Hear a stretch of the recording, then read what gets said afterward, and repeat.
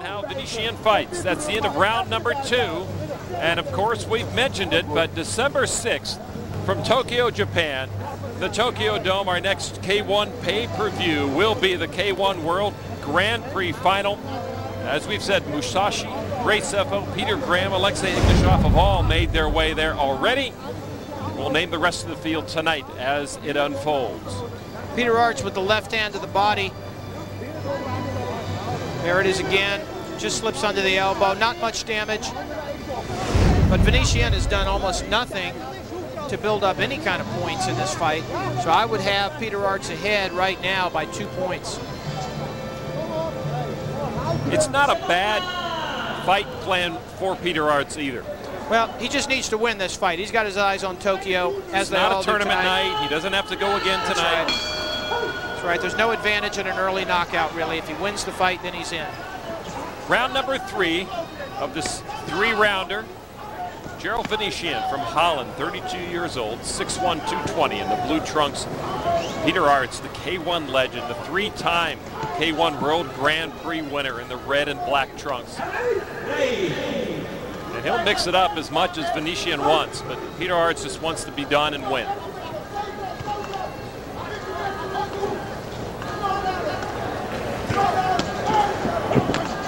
One of the few kicks we've seen from Aerts tonight. Well placed, though.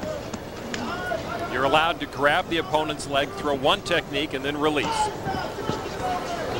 Nice. That's the best shot of the night for Venetiaan, just clipping the nose of Peter Aerts, but then he pays for it fivefold. See Venetiaan backing off. Right hand hurt him again. No, you can't do that. Aerts trapped in the ropes. Being warned by the referee now, by Arakawa. Venetiaan not to do that.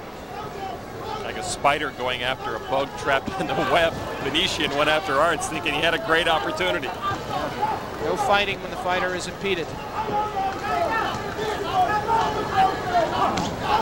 This is round number 3. Venetiaan is behind. He is way too passive to be thinking about winning this fight on decision. He has got to get going. That is some heavy leather being thrown by Peter Aerts. Those aren't real fast punches, but they are heavy. Well, it's something that they say you can't teach someone to do is hit hard. You can teach them to hit harder, but certain fighters can land the hard stuff and certain guys never can. Peter Aerts always has been able to.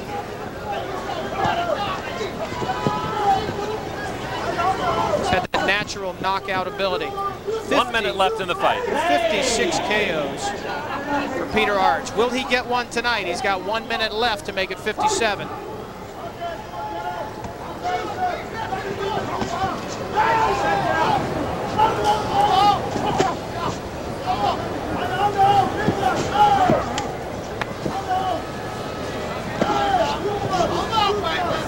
Look at him move forward constantly. Peter Aerts on the offense.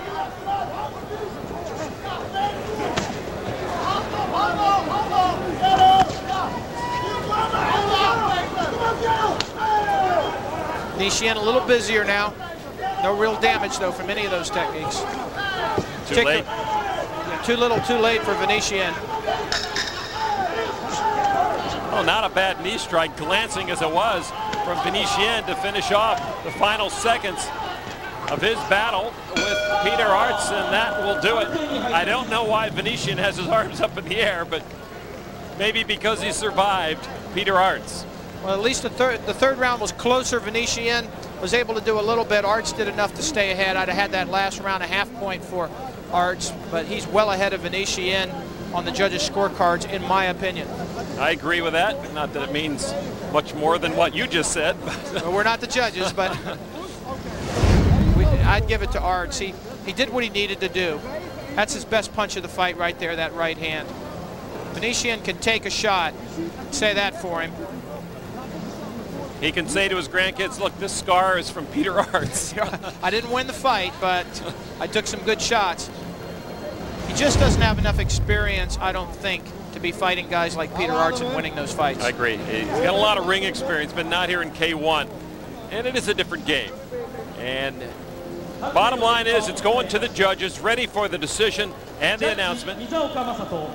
30対29、赤ピーターズ、ジャッジ友武隆夫30対29、赤ピーターズ。And that will do it. Unanimous decision for the Dutch lumberjack. Amazingly enough, Venetiaan walked off shaking his head side to side as though he didn't agree with the decision. So Peter Aerts once again advances to Tokyo in the K1 World Grand Prix Finals, attempting to join Ernesto Hoost as the only four-time champion of K1 World Grand Prix event. Ernesto, of course, winning his fourth last year.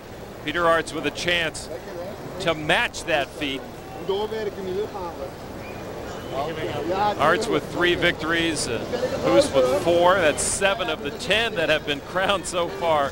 An amazing amount of history between Ernesto Hoost and Peter Aerts in K1. I think Peter Aerts is on the way back, but he's got to get further down the road to be able to win December 6th in Tokyo. It's going to be a different story. It's going to be tournament format again. He's going to be facing all tough opponents in Tokyo, and he's got a lot of work to do in the next 60 days. Well, he is a big plodding fighter, changing his style, maybe slowing it down a little bit as he gets older, but still effective as he's shown tonight. Well, as I said before, he's always been able to hit hard with the right hand. That got him through again tonight, but he's got to build up on his speed. He's got to get his feet back under him, his kicking. The guys he's going to face December 6th, that is a war he's going into. He's going to be facing the winners from tonight, and we see what they look like already. They're not going to be the caliber of Jerrel Venetiaan, and he's got a lot to do. He's got to get in the gym. He's got to become the Peter Aerts of old. Peter Aerts, much beloved here in Japan, and he will take the time to greet the fans, slap some high fives, smile for the fans. His gloves are off, so I've seen him sign autographs on the way out as well. He is a huge favorite here, maybe second only to Bob Sapp in popularity. You go back 10 years to them seeing him here in Japan, fighting some of the biggest battles and winning them in front of this Japanese audience.